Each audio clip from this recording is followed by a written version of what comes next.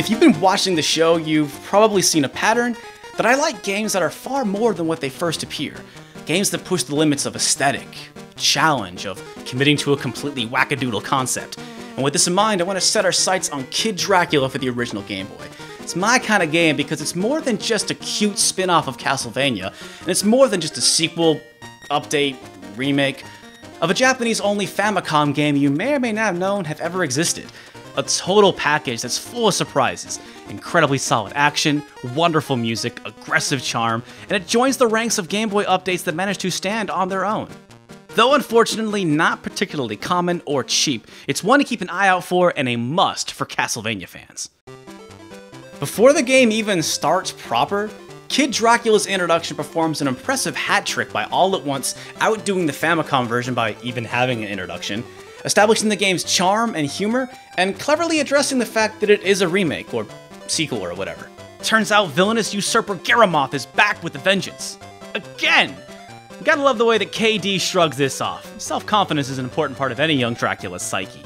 It also explains the kid's sudden lack of powers this go-around. Basically, he just forgot them. Just poof, gone. But cut the little guy some slack, he is only 10,009 years old after all. It's not only rightfully silly, it's more clever than anything that's ever happened in the Metroid universe. Like, how great would it be if Samus was forced to use the Zero Suit because she just locked the keys in the gunship? Anyway, the kid's troubles don't stop there. Adding insult to injury, all of his servants jump ship to hang out with the more powerful Garamoth. Except for capital D Death. You know he's always got Dracula's back. There's a bit of confusion over the true identity of Kid Dracula. Is this the boy version of the big man Dracula himself? Or is this Alucard's first true starring role? Or a different Dracula offspring altogether? The first level features portraits of an older, handsome Dracula, and later an umbrella is mentioned as belonging to, quote, your father, but other than that, Daddy Dracky hardly factors into this game, unless you take into account that outside of his powers, Kid Dracula does take after his father in more ways than one. There seems to be a consensus that this is Alucard, but I ain't buying it. KD's attack is similar to Alucard's attacking Dracula's curse, but that's a direct reference to the big vamp himself anyway. Alucard can also turn into a bat in Symphony, but really, isn't that something all vampires can do? Also, vampires don't age. But I'm just nerding out over here. The kid's identity is never specified because this game don't give a shit. It's only interested in a good old-fashioned story about bad versus less bad. Maybe good versus evil. If I could bring this back to our discussion of the cutscenes, this is one place where the game falls short. It's not that they're bad, far from it. I thought the artwork was incredible and they were all pretty funny. It's just that with a whopping 3 cutscenes, I was left seriously wanting. There wasn't even really much of an ending either. Definitely a bummer to get all the way through this game and not get one last charming cinematic. Maybe they were out of jokes. Though I guess we should count ourselves lucky because this is more than what was present in the Famicom version. There the kiddo just like throws a rock at Garamoth's face or something. Kid Dracula's charm touches more than just the cinematics and character designs though. Levels themselves parody or pay homage to other games. The first level has numerous fun allusions to Dracula's castle that Castlevania fans will no doubt notice. There's a debatable cameo by Splatterhouse's Rick Taylor, the arching lava from Salamander/Life Force. I'm sure this lightning bolt guy creeps from the same Eastern folklore as this guy from Airman Stage, and the 4th level has a fun mashup of Dracula's castle and Mario 3 with a flying ghost ship. There's no shortage of cute witches, and I can definitely appreciate some cute witches, and Kid Dracula is another showcasing of Konami's weird early 90s obsession with roller coasters.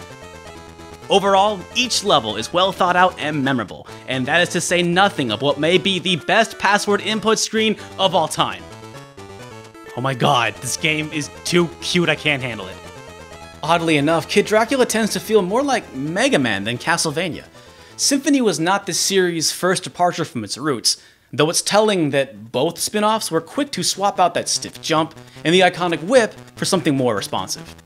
You run around shooting bad guys with your spells, which includes your basic bullet spell, as well as additional powers KD remembers as you progress through the game.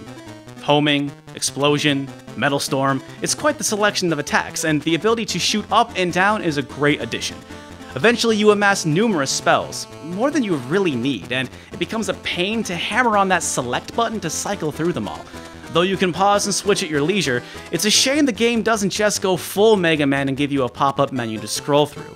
But at the end of the day, Kid Dracula delivers on the promise of a fun-filled parody, but then flips the script a bit to also deliver a real-deal action platformer, an impressive feat. In between levels, Kid Dracula features a minigame segment that I thought was really cool.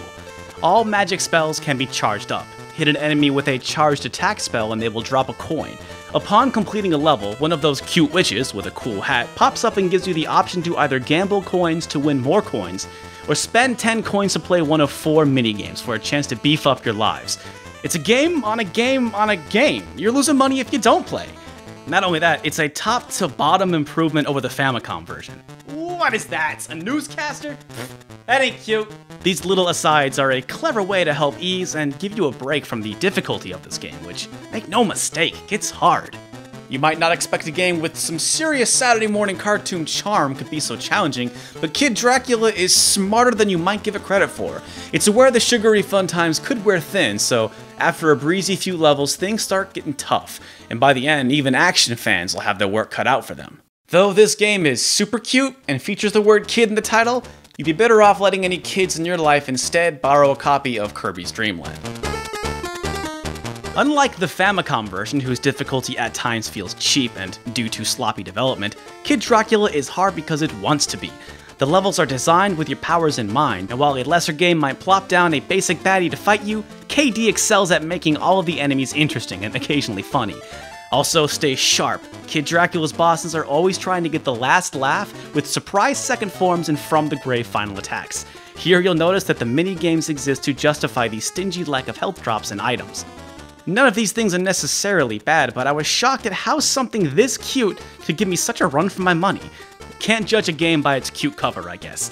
But it's fitting as this game fancies itself a Frankenstein's monster of great action platformers. If you truly want to celebrate this era of action games, you gotta bring the challenge. Though, like many games of the time, Kid Dracula is often hamstrung by its hardware. Typical of most Game Boy games, the screen is a bit cramped, and some sprites, though finely detailed, are so big that dodging enemies and navigating platforms can be quite the challenge. Hit detection feels loose at times, and KD is slow to jump, making some boss fights tough stuff. Health upgrades are peppered throughout the game's 8 levels, but you lose them at game over, and 1 or 2 extra hits doesn't make a huge difference. The final level and boss fight earn its Castlevania stripes by offering one hell of an endurance. Still, while it's a measure from the legendary challenges presented in the Castlevania games of the time, it's no sleepover pillow fight. Okay, so I've been bringing up the Japanese Famicom version, also known as Akumajo Special, Boku Dracula-kun, throughout this review, but for prosperity, let's dig a little deeper. To put it bluntly, North America got the better version, and I would instead recommend importing Wanpaku Graffiti if you're interested in Japanese-only chibi spin-off Famicom games. But you don't watch me for the short version. Kid Dracula functions as both a remake and a sequel to Akumajo Special, but you're really best sticking with the Game Boy version. Akumajo Special's biggest problem lies in its extreme complacency and its parody-driven ways, basically expecting credit for just showing up. You've got your underwater level, your ice level, your desert level, your city skyline level. You've seen this all before, and maybe that was the goal, but Kid Dracula gets the point for having it both ways. The screen isn't as cramped in the Famicom version, but the jump is still slow and the hit detection is somehow worse. Akumajo Special's difficulty, and yes, it also gets hard, comes more from shoddy craftsmanship.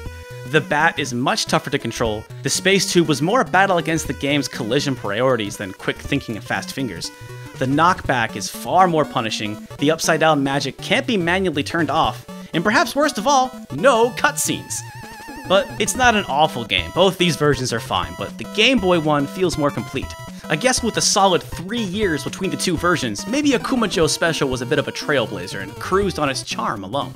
Despite this, we got a rare happy ending for North American localization. We were spared the inferior version of Kid Dracula, and we were the only ones to get Monster Party. Missing out on Wanpaku Graffiti looks less and less like a big deal. I know I talk up soundtracks often in my reviews, so often that it might seem like every game I cover has the best soundtrack ever. But in the many soundtracks I have praised in the 8 years I've been doing this, Kid Dracula is absolutely among the best, and maybe the single most underrated soundtrack I've yet discussed. It features some of the greatest and most complicated melodies you can cram into 4 channels. One of its numerous standouts was so good, I used it in the credits of my very first review. And I do mean the Game Boy version. While it does recycle a few songs from Akuma Joe Special, Level 1's theme for example, it features an almost completely original soundtrack that really outclasses the old stuff. But here's where things get sad. I wish I could tell you more about the sole credited composer Akiko Ito, who apparently had a hand in only 4 video games before exiting the industry. They worked alongside programmer Yukari Hayano, who I mentioned because they had hands in Operation C, a fine Contra game, and Belmont's Revenge, a great Castlevania game, before also exiting the game industry. In a somewhat cruel twist, most responsible for the Famicom version went on to have long, prolific careers with Konami and beyond. I can't even find pictures of these people to show you what they look like. But to wrap up on a somewhat happy note, enter 7314 on the password screen to be treated to what may be the greatest sound test screen ever. There are 4 Castlevania games on the Game Boy. I've already reviewed the other 3. You can watch that video here. But let me just say that Kid Dracula and Belmont's Revenge are the ones to own. They're also better than the majority of the Game Boy Mega Man games too. Unfortunately, it's unlikely Kid Dracula will ever come to the eShop, and if you want a physical cartridge, it's gonna set you back a bit, but KD proves to be more than just a cute spin-off. It's absolutely worth the extra coin for collectors.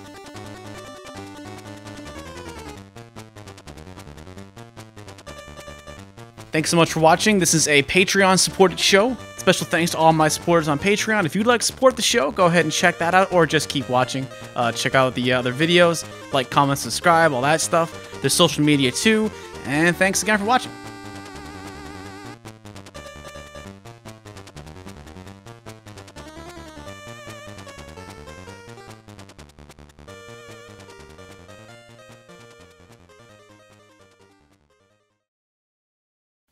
There seems to be a consensus that this is a la carte, but I'm not buying it.